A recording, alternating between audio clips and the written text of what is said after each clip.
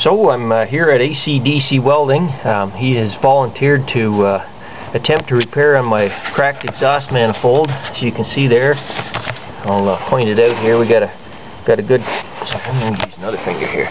Got a good crack running right up here, and I'm smelling the exhaust in the car there, so it's not a good thing.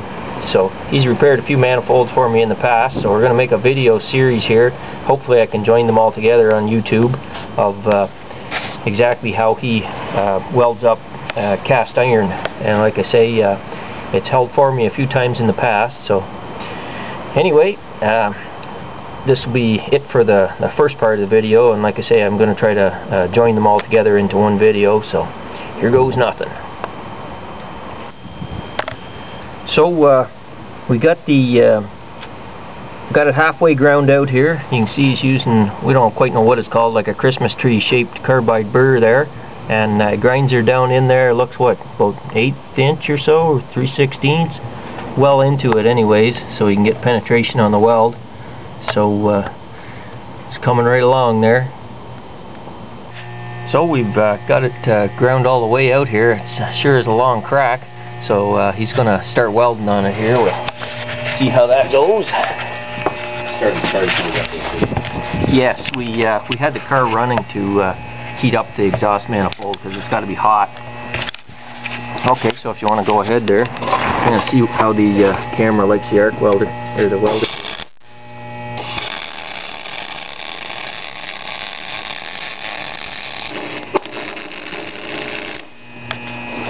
I would say if we start the car up, we won't have any problems. Okay.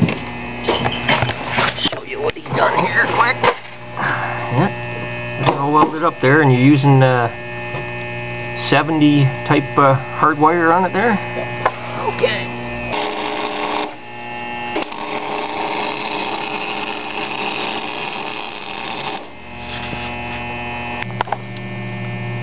So you can see the crack all welded up there. Like I say, he's just MIG welded it with regular 70 grade wire and CO2, and looks like it's doing really well.